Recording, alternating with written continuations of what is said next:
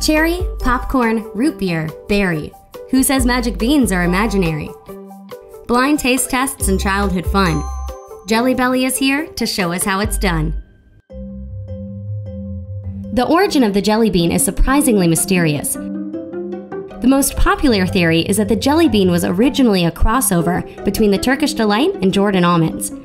Taking the chewy sweetness from the Turkish Delight and encasing it in a sugary shell of a Jordan almond. By the 20th century, they had gained popularity in America and quickly became a candy classic.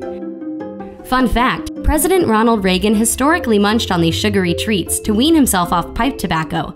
He was such a jelly bean fanatic that he even gifted a jar of red, white, and blue beans to President Clinton when he was elected in 1992. I guess a love for jelly beans is something we can all agree on.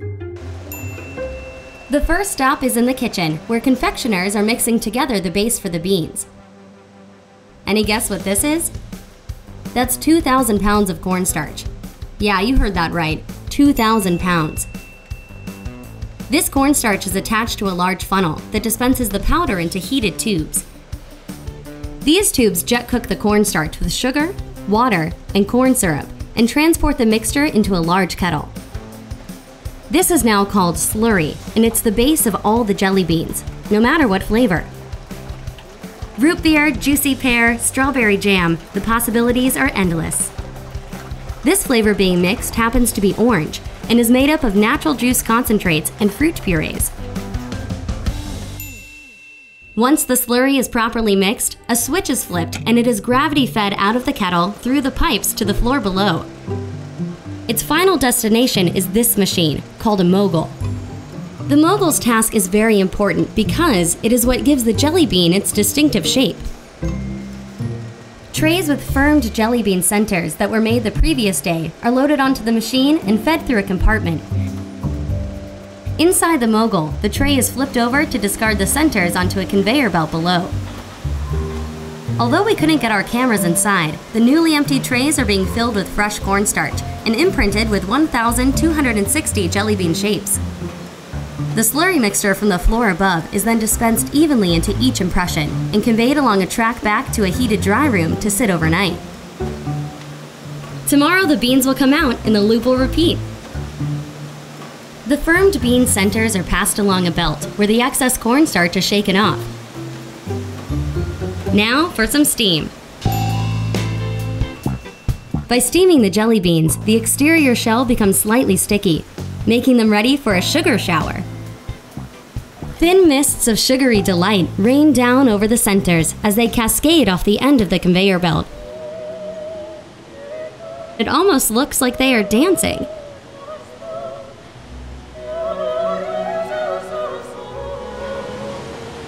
Bravo! Beans are tumbled and ready to be transferred to rest.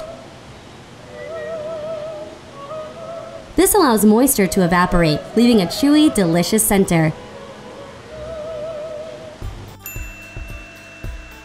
Although they look good enough to eat, the bean is practically naked without its shell. The first step to getting that shiny outside layer is called engrossing. The centers are loaded up into these devices called pans, and it begins to turn. While the beans spin, a confectioner periodically adds colored flavoring and sugar. This process may look simple, but the real magic is happening here. If not alternated correctly, the beans can clump or lose their shape. The confectioner carefully watches and checks on texture to ensure the best results. Before the shells are complete, they need that final glossy layer to make them shine. Ladles full of confectioner's glaze, beeswax, and shellac are evenly poured over the beans to give them their final sheen. This room is dubbed the Sea of Beans, and it holds an estimated 240 million shiny jelly beans. Our lives have been empty without this.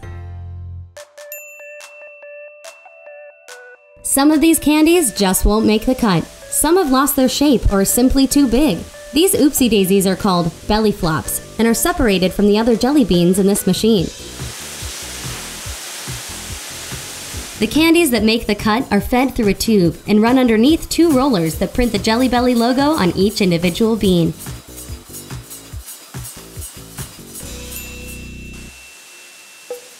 Assorted flavors are poured onto a 100-foot conveyor belt, creating a rainbow of beans.